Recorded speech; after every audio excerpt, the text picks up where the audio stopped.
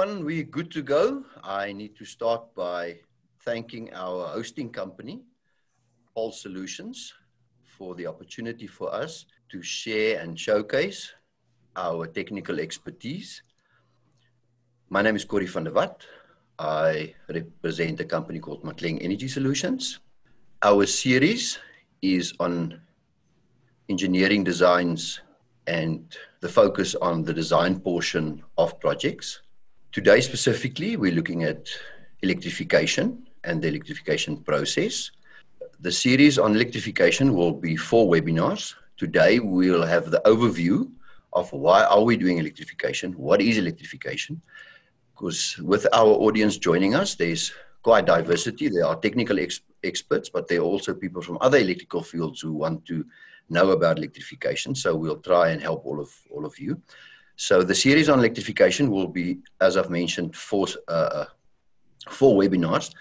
Today we will look at the overview and what is electrification, why do we do it, and some technical aspects. The next 3 will cover specifically the design of underground systems, hybrid systems, and overhead systems. And we'll obviously keep you posted on those dates.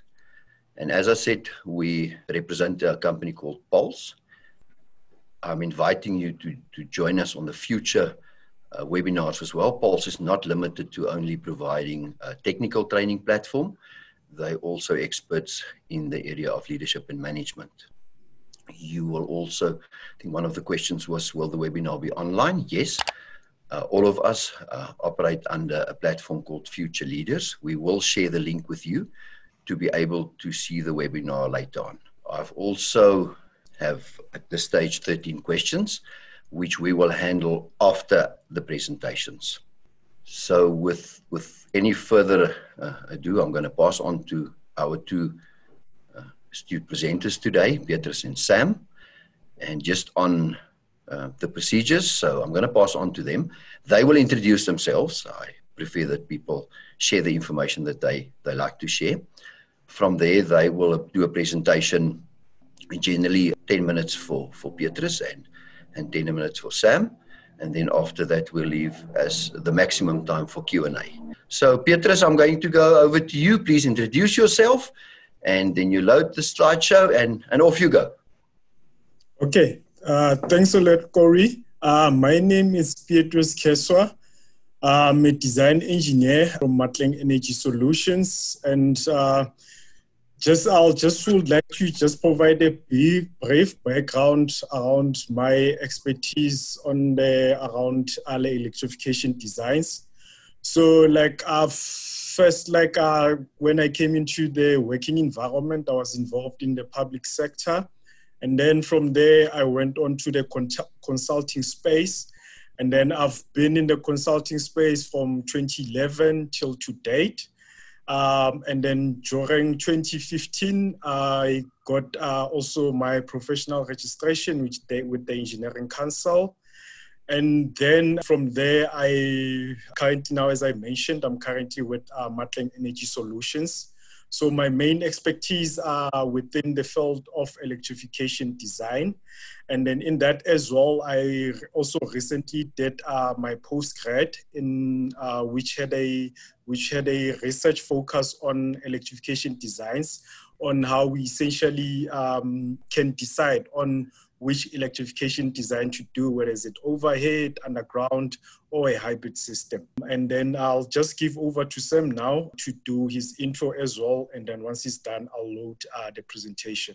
My name is Sam Mohlala. I've been in the electrical environment for 4 years now.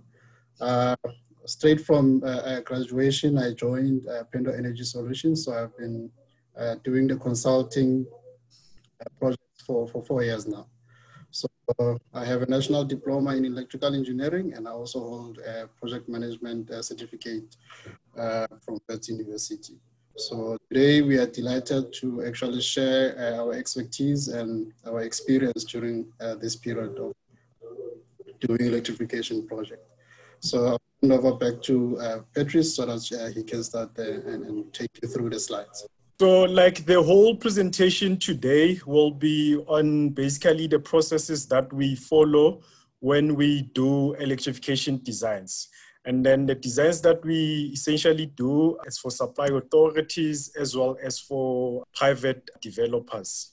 Firstly, what I'll go through is just why electrification design. Globally, there's a consensus that energy is a basic human need. And then it also actually, it is a strong catalyst for development as well. So that's why we essentially need energy, because it just helps humans as well. And then from there as well, in terms of access to energy services, part of the United Nations Development Program, which is goal number 7, which is affordable and clean energy, it has been shown that like access to energy actually improves the quality of life and the livelihood. And then on that as well, I'll just give over to Corey as well, just to give further info on why we essentially do electrification. Over to you, Corey. Thank you, Petrus. Yeah, just a short one. Just in context, I mean, at the end of the day, the two, besides roads and stormwater and sanitation needs, we also have the high need for energy and water at our dwellings, at our communities, at our shopping malls, at our businesses. I think what's important, Petrus, as background, networks in South Africa is mainly owned by only 3 parties, of which 2 are government parties and 1 is private. So energy networks in South Africa are owned by municipalities and Eskom. And there are also private networks where people take bulk connections and then run their own internal networks.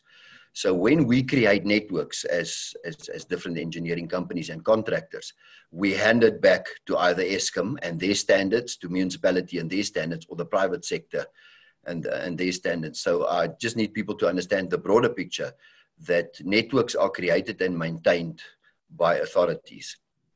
And then also the obvious point of why we need the energy now is where there's a good infrastructure, there's good economic development. So one of the drives of giving people electricity also is covered by the fact that without infrastructure, we cannot develop our economy. I think what is important about the infrastructure is that it's clean and affordable. And I think the other point before I want to pass back to Petrus that I want to make about the networks in South Africa, I think that one of our biggest challenges is actually client education on the electrification side. Not all people understand exactly where the energy comes from, what's the cost of energy, and how to protect the infrastructure that's installed to get the electricity from a source, whether it's a power station, whether it's renewable, all the way right into your home.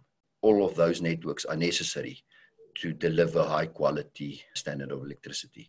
So as a short background, just adding to that, and Petrus will run through the chain from where electricity is generated to where it's consumed in the house. So Petrus, back to you. Thanks for passing. Thanks a lot, Corey. And then I'll just proceed to the next slide now, just to give a high level overview of what is residential electrification. Where does it all fit in the electrical system? So as you can see here, like the idea here is just to give an overview of where it starts from, like the generating stations. And then from there, it is transmitted throughout the country via transmission lines. And then from there, it then goes to the distribution transformers. From other distribution transformers, that's where we can get either industrial customers, commercial customers, and then eventually to the residential customer.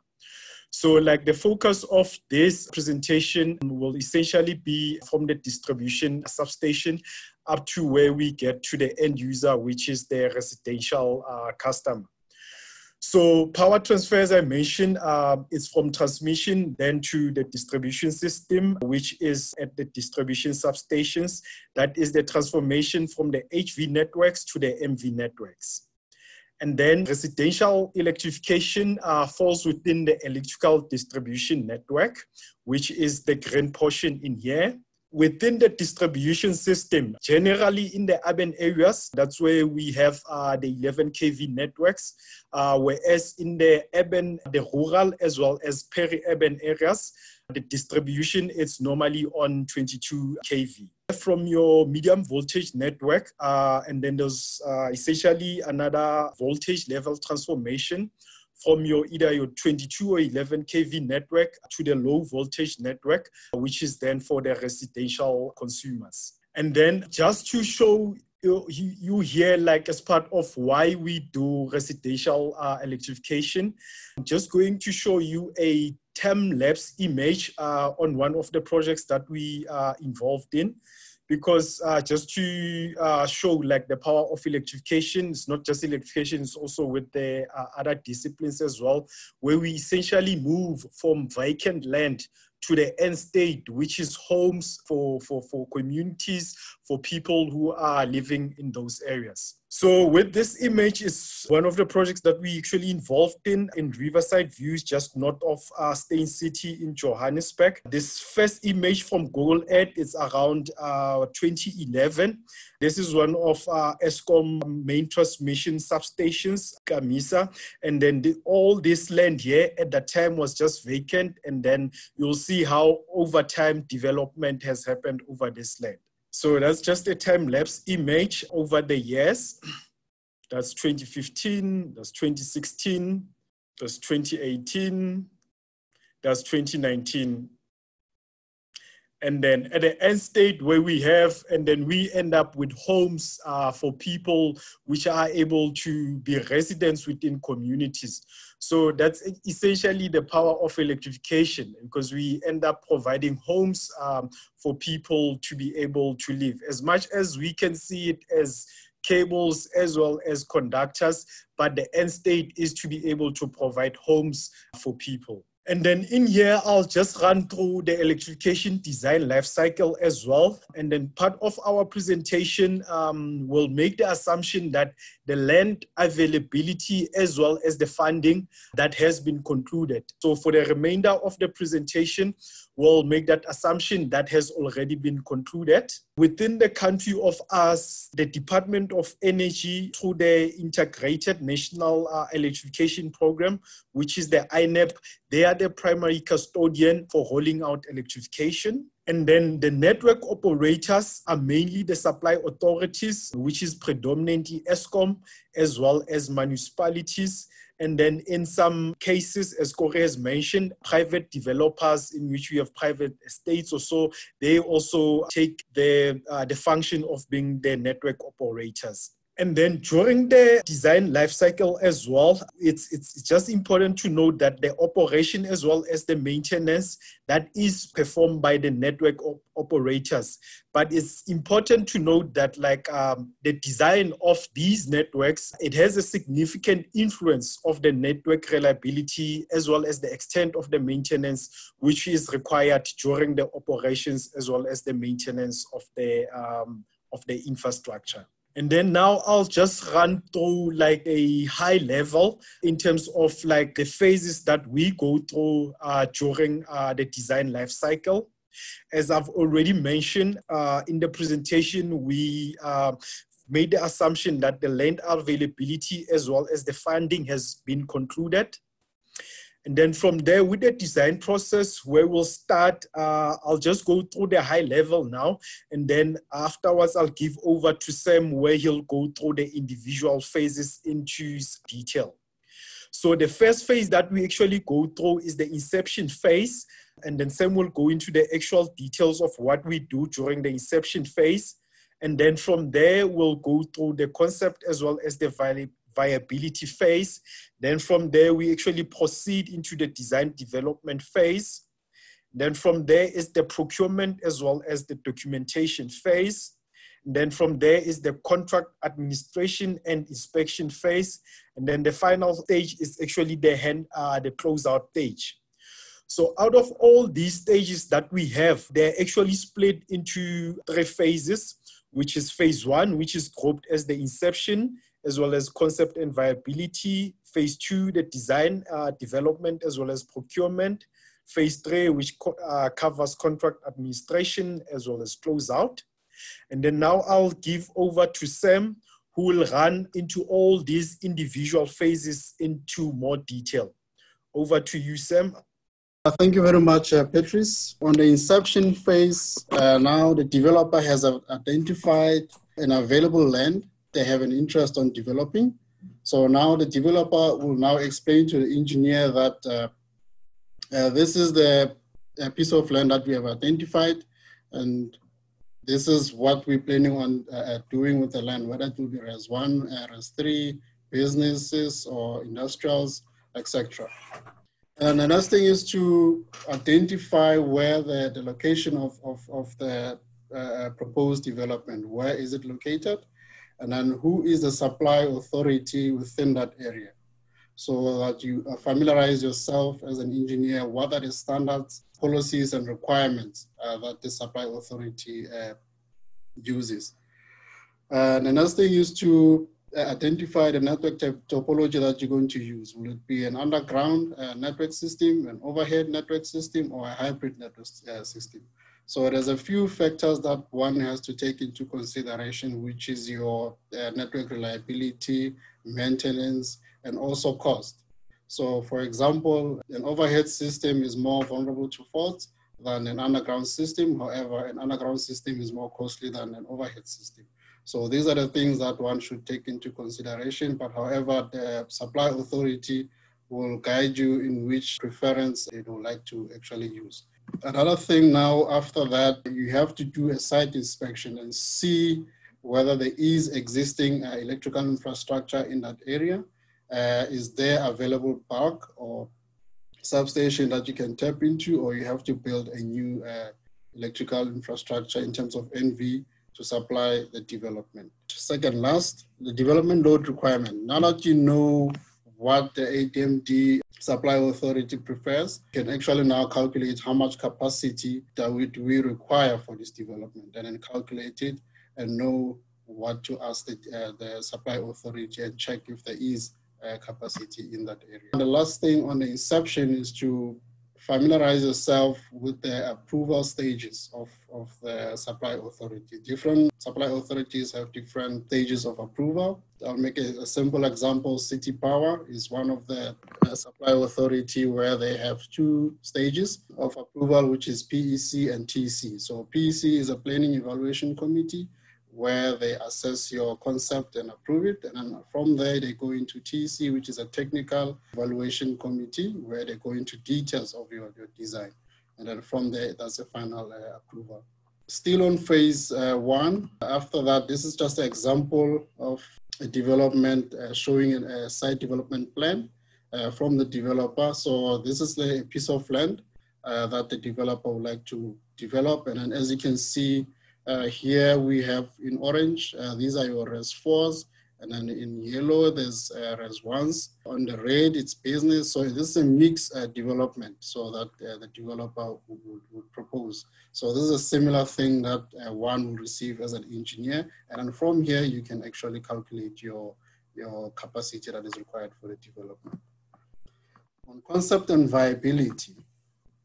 Now, this is your preliminary design. So this is where now you do your bulk design and say you have a substation and then there's this much capacity that is required for the development. So you're gonna require, let's say, X number of distribution feeders to this development. So this is where now you do your preliminary design. So you don't go too much into details. It's a high level design. Your LV, you now know which topology to use. Will it be a hybrid, underground, or overhead system? And street lighting, you're gonna choose whether you're using LEDs or HPS, depending on the municipality preference. After doing the preliminary design, obviously we have draft people or drawing office that will take your draft and then actually draw it into the professional and most high standard drawing. From that, you can actually do a preliminary design cost estimate. So this is actually achieved by using a previous similar project that have been designed and constructed and actually energized and handed over. So you can actually now give the client the financial projection of how much the project will actually cost using those previous project experience. Design report. This is a preliminary design report which just highlight the scope of works, the availability of capacity in that area, the topology to be used, the methodology that is proposed, and also some of the specifications that you are going to use in that supply area. And then the supply authority approvals. So this is the first stage where now you're gonna have to take the concept of your design and then present it to the supply authority. And then they'll now guide you whether or not you are actually on the right path or you're complying with their standards. And then if they're happy, and then this is your first approval concept, and then now you can move on to the next stage. This is a picture of a project. This is a mega project that I'm currently involved in. This is a Lufureng mega project. So as you can see, the white and red and also green, blue, a lot of colors, these are MV. So the white and red is actually your bulk link. This is from your substation over here, and then these are the distribution feeders into the different extensions. So this is where this just falls under the high level design. So you know how many feeders you're gonna require for this extension, and then you design accordingly. On the second phase, design development. On this stage, this is where now you go into details. So this is where you design your MV, LV, and street lighting. So now you have your bulk link from the substation into your development. And then from your development, you have to now strategically put your mini sub or miniature substations or transformers if it's an overhead network systems. And from there, go into your LV feeders. How many customers are you going to put on this feeder, or how many feeders do you require? Street lighting, what type of wattage are you going to use? 40 watt for the internals or 60 watt for your main roads? This is where you do your detailed drawing. You go into details, the length of poles that you're going to use, your LV poles, your street lighting, spacing in between poles. You also check your lux levels and also uniformity. All of that is done in the design development. So after you've done your design, the next stage is to now simulate your design. So we use different softwares. In our case, we use Retic Master and also Dialex for street light simulations. So Retic simulations, we normally use it for volt drop violations.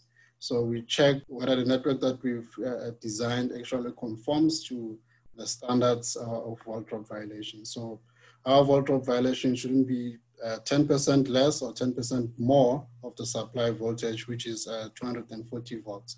And on street lighting, you also do your simulations and see whether the light uniformity is okay, and also check your lux levels, whether they meet the standards according to the type of road that you're actually simulating at. Detailed cost estimate.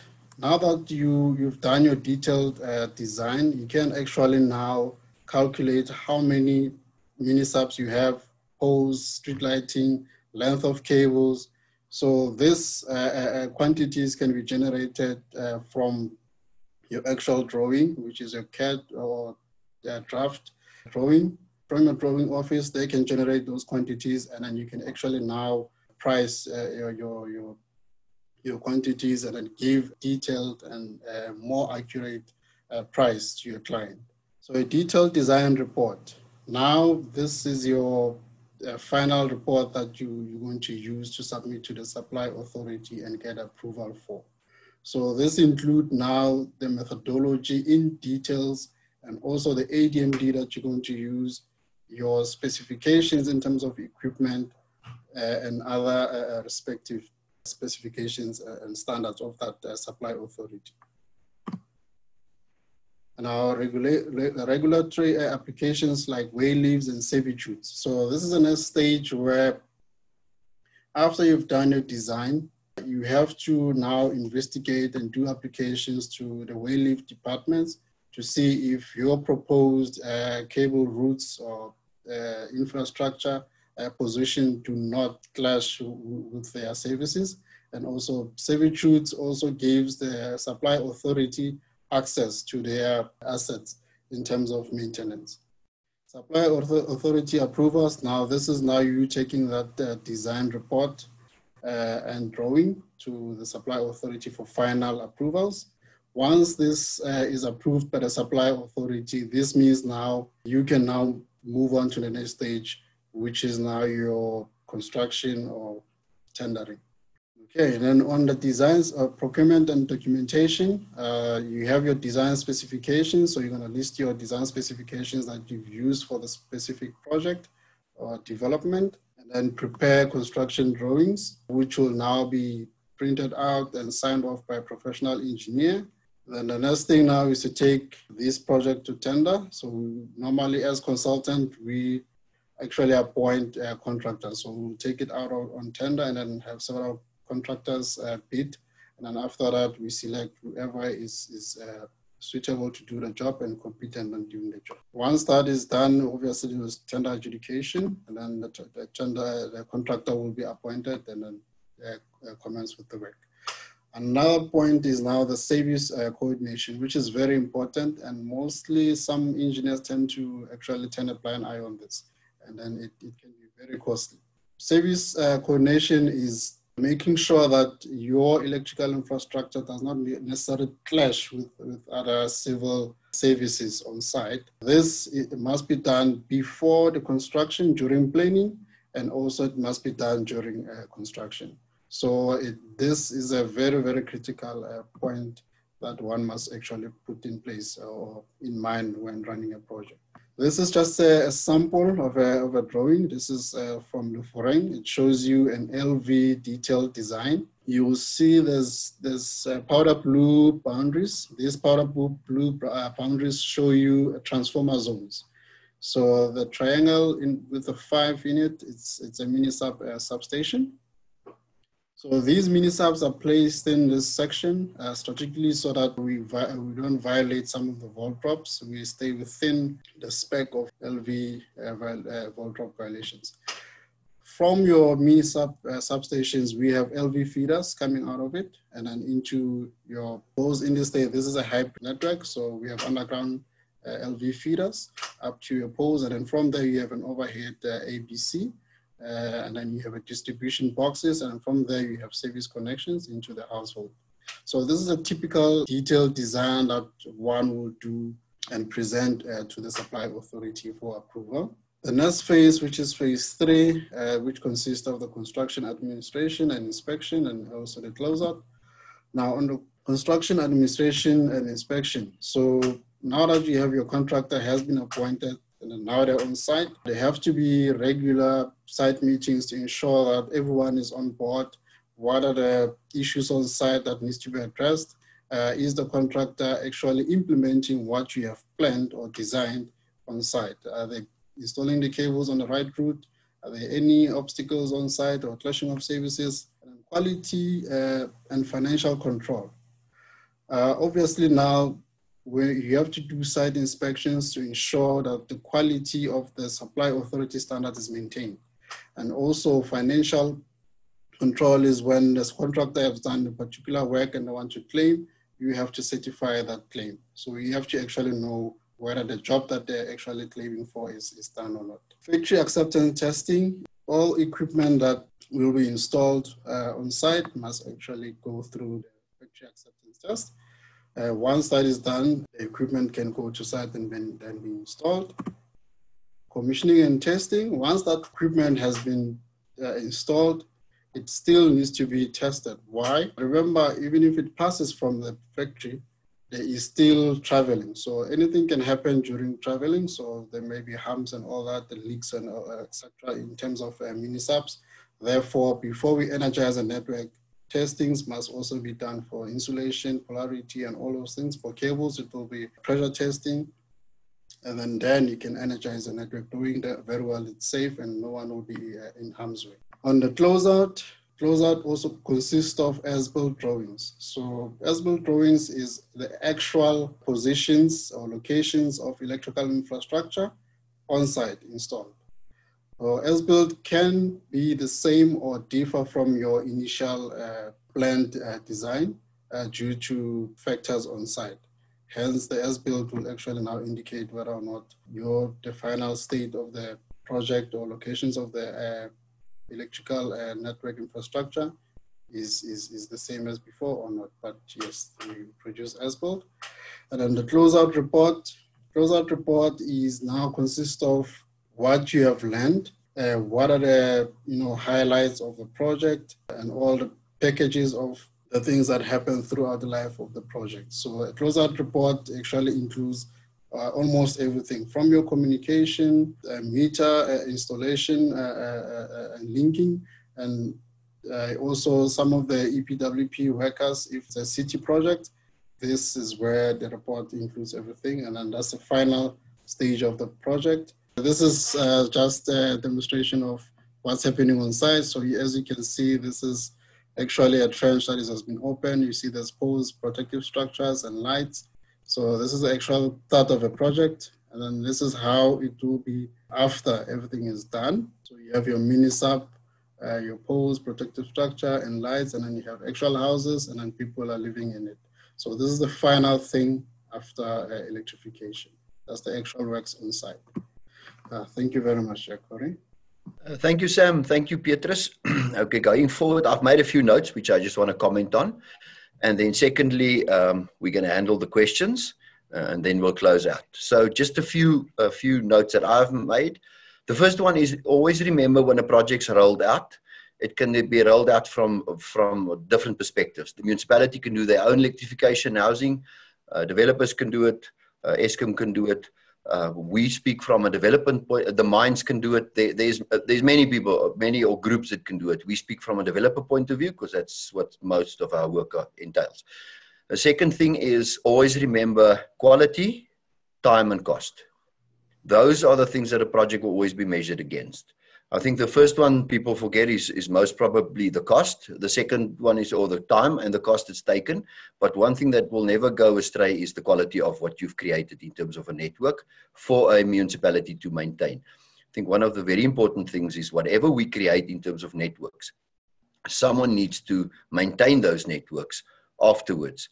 So during the construction phase, good supervision of the implementation of the design is crucial.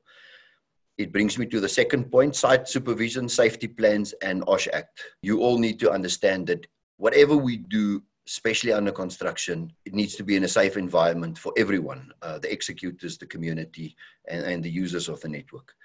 One thing that sometimes raises its head in terms of infrastructure creation, if you look at typical civil infrastructure, most of the money ever spent on it will be during construction, with a lower burden on maintenance. Energy or electricity is just the other way around.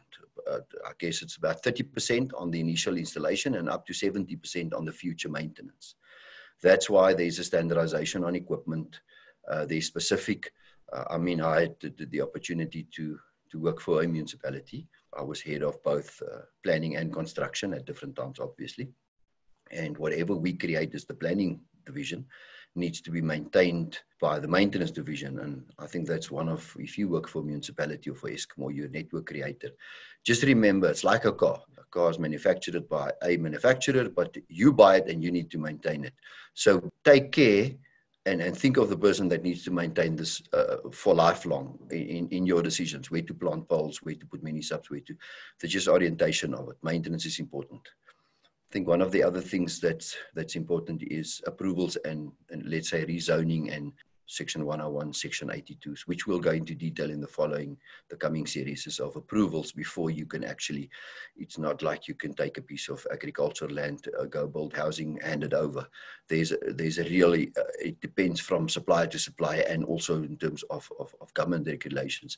There are a lot of rules around it. The last thing you want to do is to create a network that is not going to be taken over by the future owner of it, because you need to comply with their specs, which is very specific.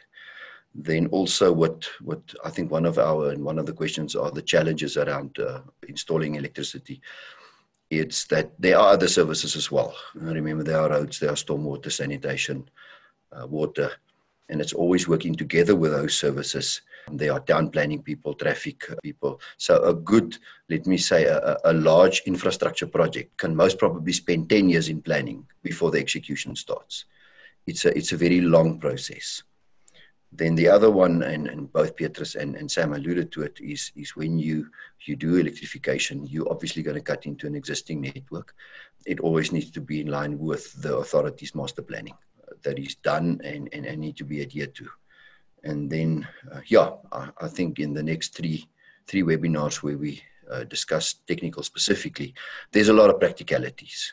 road crossings, height of poles, type of equipment, specs from authorities. As I said, we really want these webinars to be practical, and that's why I'm adding a few of the things I've learned over my lifetime in designing networks. Then over to the question. So the first question, and I'll pass it on to you. I'll try and keep it short from my side if I can answer this. What is the role of a technician and an artisan during electrification? Okay, I'm going to jump back to my municipal days. In any workspace, there are different sources from where people enter the space in terms of qualifications, experience. In our environment, the technical electricity environment, you can start your career as sort of person, you can go straight out of school into the industry in different ways. But because most of our work is executed by, let's say, professionally registered people and professionally educated and trained people, the next one would be the entry level of an engineer, which are university graduates, and they mainly involved in the planning, design, execution, project management of projects. A lot of graduates start their own construction companies. You're not limited to that. Then also you get the technical universities where the technicians and the technologists come from. They enter the market or the energy space most probably from an execution point of view, integrating what was designed with what needs to be executed. But again, it's not limited to. And then the last group would most probably be the artisans, the people that will physically execute the work on our behalf. They're most probably the most important people, because it doesn't matter what we design. If it's not executed properly, it's not going to last. Most of the people, if you say, what's the role of a technician, then I want to say technician, technologist, engineer is most probably on the design side. And technician and artisan, most probably, if you work for a contractor, is on the execution side. I hope it answers your question, but there are different lines. And when I worked for the municipality, some of the people that start from all four of those angles ended up in top management, and some of them ended up in execution. So it's not specific to what you've studied and your experience. It's where you want to be part of, whether you're part of the planning portion of it or whether you're part of the physical building or execution part of it. That dictates where you'll be involved. The second question, have you explored the illegal connections that use bare wires, and how much voltage and current do they get? Okay, it's quite sad when you drive around to see illegal connections. I think the biggest impact it has on our side, except the technical, if you use open wires and it's not copper, obviously the resistance is quite high, the voltage drop is quite significant, and you are limited, obviously. But the bottom line, it's illegal, and it really ends up losing limb and life, because any open conductor uncontrolledly installed will definitely impact on someone. I mean, we haven't shared photos, but if you drive around, you'll understand that. So yeah, a lot of illegal connections are obviously not done to standard, and there's a huge risk to fire and human safety. Do you follow the public work standards in your design or SANS? Obviously, we have the SANS as our base that we work from, but it's very specific to the supply authority. So if you work for a municipality, they'll give you their guidelines, their processes, and because remember, at the end of the day, they'll be the owner of that network. They have to maintain it, and it's going to cost them money. So you have to design according and implement according to their standards. I want to understand electrical projects. I trust that, and that's one of the reasons today why we didn't jump straight into electrification, but just give a bit of background of where does it fit in as a project. There's a question on what is CAD in engineering. CAD is computer-aided design. It is the programs that our draft people use to obviously design and draw. And in the detailed designs, we'll talk about the different symbols and the different levels. And there's a specific requirement from every utility on how they look at design drawings and how it's approved, and what's the difference between initial drawings, planning drawings, design drawings, and actually construction drawings. So that will be covered later. Which software is the best for designing, and maybe over to Sam to just explain the software you're using. And I mean, there's not only one software. I remember when I was still doing designs way back, we started off by doing it by hand. So all calculations were done by hand. And later on, the first design packages came in. And lately, Sam, the packages we are using, if you wanted to say a word about it. Yes, thank you, Corey. The softwares that we're currently using, we're using Pratik Master and also PowerDraft. So you first design on PowerDraft and then you simulate using Master. So those are the software that we find user-friendly and easy to use for designing. There are other softwares that you can use, but for electrification, I would say PowerDraft and also Master. Okay, so thanks a lot. Okay, then are there job opportunities available, and must we think out of the box to create a new workspace? I think if you just look at where technology is going, it's defining our workspace without us even really sort of controlling or guiding it always. But I think there's in the energy space, because it's a basic requirement, there will always be jobs available. But as I say, there are pre-qualifications. It's not really an environment where you can walk in without experience or qualifications, or for matter both. What challenges are you facing when tasked to design and electrify informal settlements? Petrus, I'm going to pass this on to you. What are our challenges? Yeah, with informal settlements, there are quite big challenges there. The main ones is around there's no proper infrastructure in terms of roads in some instances. And then you find that all the shacks are perhaps grouped together. And then it poses quite interesting challenges, not just from the design perspective, also for the supply authorities as well. But at the end, we predominantly guided by the supply authority. Sam, any comments from you in terms of implementation in electrification projects, some challenges? Just to add on that, yes, I agree with Patrice. Mostly, the roads are not properly built. You're actually now limited in which topology to use. So you can't go underground because there's not confirmed roads. So you just have to go overhead. You go overhead, there's a vulnerability of illegal connections as well. So those are some of the factors that you have to face. But overall, those are the challenges that we address with the supply authority, and then we take it from there. Just want to add from our side, I did mention it earlier. I think one thing that's very important, and that's why we have steering committees in the communities that we work, is to also help people to understand when a network is installed, that the network is only as good as it's protected. Any damaged parts to it, any missing parts to it. I mean, sometimes it's fun for the children to tie their shoes and throw it over a power line. But all of that compromises when the rain comes and all gets wet. It compromises the quality and the integrity of that network. So one of the things we really need to get through to our communities is to protect the integrity of the networks that they get power from. Firstly, it leads to a good supply, but secondly, also to a safe supply. Do we have average timelines? How long the regulatory applications take, including the supply authorities' approvals? For us, it differs usually from authority to authority. Some of the authorities are extremely good and it goes quite fast. Some of them, it takes quite a lot of time and it's got quite a lot of approvals to go through. Generally, I would most probably, let's go to Petrus. Petrus, to get a design approved, how long would you say on average? We don't have to specifically mention the best and the worst, just on average. What would you say to get an approval and to get to construction? Yeah, I'll say I don't want to get too specific, so as you mentioned with the different supply authorities, but I'll probably say between 3 to 6 months from the design, from inceptions up until you can actually be ready to go to construction. And I think what's very important on that from a private sector point of view, one of the things, we don't get paid a salary monthly. We get paid when we get things done. So we are really in the hands of the supply authorities to help us speed up our process, because the longer it takes for us, the harder it is to serve our clients well, and the more costly it becomes.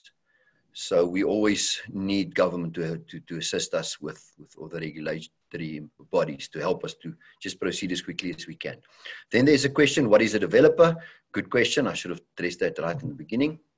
So a property developer is a person. So you get developers in the renewable space and you get developers in the property space. They're all different developers. Okay? But a property developer is someone who either buys a property and develop it and then hand it over to the municipality from a private point of view, or from the municipalities, they sometimes, not sometimes, they always have properties that belong to the local authority. and it needs housing to be developed on.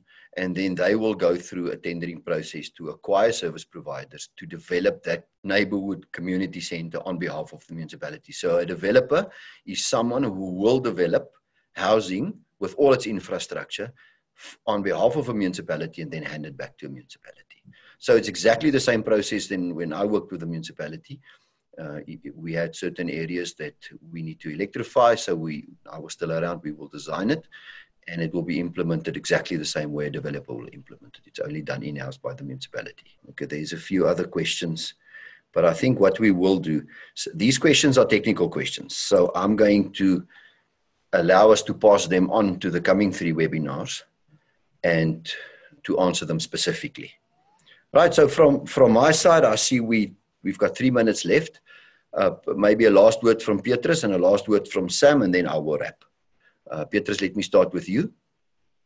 Okay, no, thanks, Corey. No, like, I think from my side, okay, like my passion is essentially providing sustainable infrastructure. I think like it's something that like us as a country, something to look forward to, not to just do projects for the sake of doing it. It's about the sustainability of the projects, and then not just doing something just to hand it over to a supply authority or like giving it as a problem to the next person. Is to make sure whichever designs we do, it's for the long term. It's not just for the short term. Okay, Petrus, thanks a lot. Over to Sam. Thank you, Corey. I'll just add on Petrus. You actually took my words as well there. So, Petrus, don't be like that. Obviously, when we design a network that will be actually implemented on site, and the integrity of the network must be of high quality. So the network must actually last, I would say, 20 years or more. So these are the things that we look at and we aspire to achieve. We're not only looking at just electrification, there's also mixed energy solutions that we can do. So there's a lot of things, and I'm just happy that we are willing to, we have a space where we can share some of that knowledge and expertise. So we're looking forward to seeing you guys on the next webinar. Thank you very much, Corey. Okay, thank you, Sam. Right, I just scroll down. There's a few questions. How do you decide underground overhead? That we'll answer. There's some on subsidies. How do we get funding? Now, we had a webinar. If you go and look on the YouTube channel on funding, I suggest go and have a look at the previous webinar and then come back with questions to us. Who regulates and controls the developers? Okay, there is a body, an institute that developers work with, but it's generally up to the local authority who's going to take over the infrastructure to make sure that nothing is created that is not in line with the specs required for a decent setup, a decent development. What is a process and criteria to become a developer? I think if you have property and it's in a good spot, and there's a demand for housing, let me give a very simple example. You'll see a lot in the existing neighborhoods that the bigger stands are bought up and then houses are demolished and divided and 4 units are built. I think that's the very basic level of developers we work with, is actually someone who takes one house, demolishes it, built 4 little smaller units on a stand. That's access. Any of those are developers. Someone who create housing for other people can be seen as the entry level development. Right, that brings us to the end of our session. I'm going to close out by just thanking Pulse Solutions again.